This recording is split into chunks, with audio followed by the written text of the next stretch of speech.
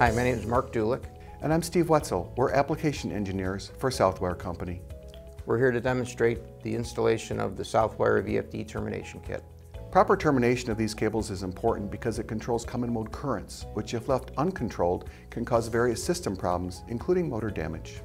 Southwire's VFD Cable Shield Termination Kit consists of the following components: one constant force spring, one flexible tinned copper braid with a lug attached on one end, 2 lengths of copper foil adhesive tape, and an instruction guide. The tools we recommend for installing the termination kit are Southwire's long nose pliers, diagonal cutters, electrician's scissors, and safety retractable utility knife. Now we're going to terminate Southwire's copper braid VFD cable. Removal of the jacket is the same as the tape shield, using the constant force spring for a straight edge.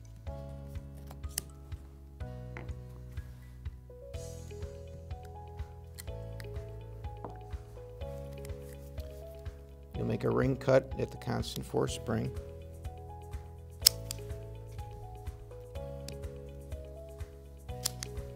And then a longitudinal cut along the entire jacket length.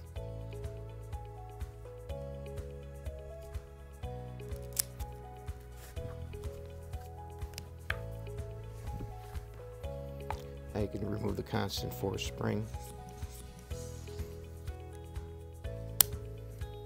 The braid shield is removed a little different. So you want to loosen it up on the cable. Then you'll use scissors to make a slit.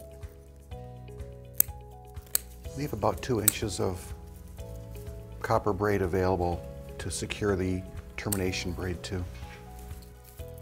Remove the foil tape.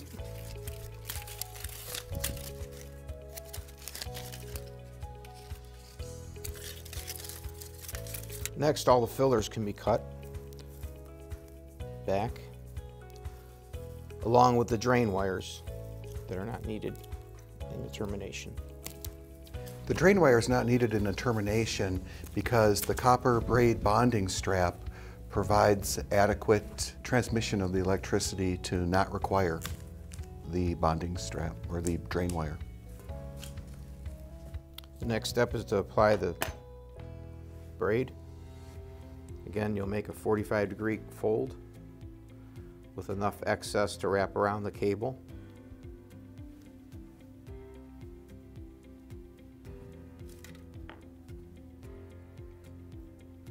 Use needle nose pliers to smash it down.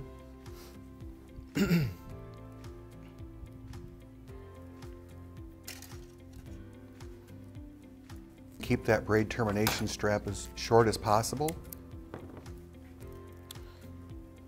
Wrap the braid all the way around the cable. Make a 45-degree cut so the braid does not overlap on itself.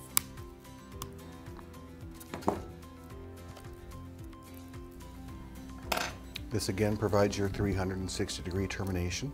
And then use the constant force spring to hold down the braid.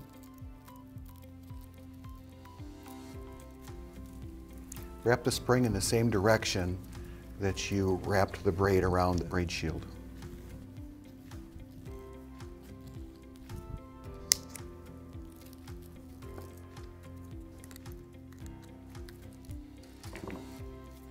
Then apply 2 half-lap layers of vinyl electrical tape around the termination. At this point, the termination is complete, and then you'll attach the braid to the chassis.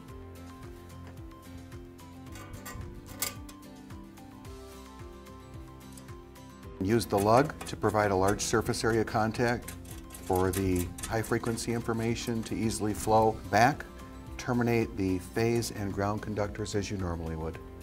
Now that completes the termination kit for Southwire's Braid Shield VFD cable. For more information, contact industrial support at southwire.com.